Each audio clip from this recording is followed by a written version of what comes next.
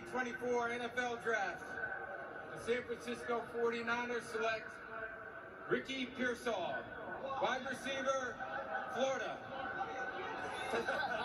Ricky Pearsall started his career at Arizona State catching passes from Jaden Daniels, who was the second pick in the draft. He's second to last pick in the first round.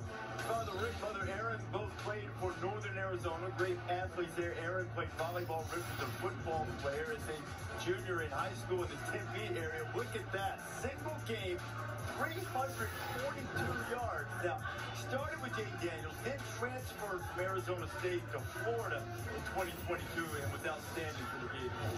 You lose a quarterback and Jaden Daniels, you lose Ricky Pearsall. It's hard to win. But this guy, Florida's still trying to rebuild and get things going, but this guy's been one area that's been a bright spot for Billy Napier. 6'1", 190, runs a 4.4, 42-inch vertical, and can play inside or outside. Maybe most of his catches in the inside, just a kind of a technician with his route running, but do not sleep on this guy's athletic ability and his ability, as you can see without route running, to set DBs up and win. This is a great pick for John Lynch and the 49ers. I agree. He's a crafty slot runner. Knows how to manipulate the defenders to get to a spot, get to an area.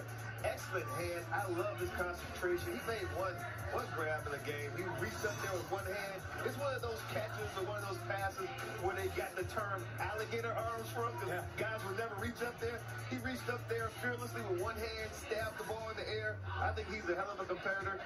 Honestly, his dad was a receiver in college too. Taught him a lot of the tricks of the trade. I think that's an excellent pick. I'm a big fan of Ricky. Yeah, I think he's going to be excellent in the slot. I know he can play in or out, but I think his speed and quickness on a lot of the over routes and things that people run now, play action passes, he's going to be really good. Imagine fitting in with, who knows what's going to happen with that group of receivers the 49ers have right now. There's been so much talk about maybe some guys getting out or if they stay, but they always have so many pieces. The timing of that offense, so tough to defend. He'll be a great fit. Also got a little bit of an edge to it. Does. Before Max Brown made his first start for Florida, quarterback against Florida State, he texted him and referring to himself by his jersey number. Said, just remember, one is always open. That's what 21 used to do all the time. How many receivers have gone? How many are we up to? Well, here we got them right in front of you. Six total. Six I think there'll be 7 before this last pick's over.